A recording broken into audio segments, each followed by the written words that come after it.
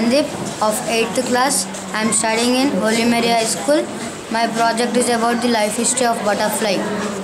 First, the butterfly lays the eggs, and then it slowly changes into the caterpillar.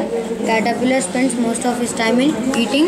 It eats the leaves of any type of leaves, and after some time it turns into pupa.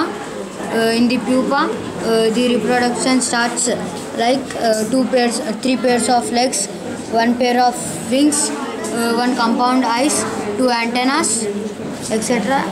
After some time, the adult butterfly is formed. Now the butterfly is adult. Again, will it give the eggs? Yes. And the cycle goes on. The nature is prepared the organism in that manner that it proceeds on. The generation after generation is being followed, hence the population is being maintained. What is the sign of a butterfly? It's a perfect ecosystem. Perfect ecosystem.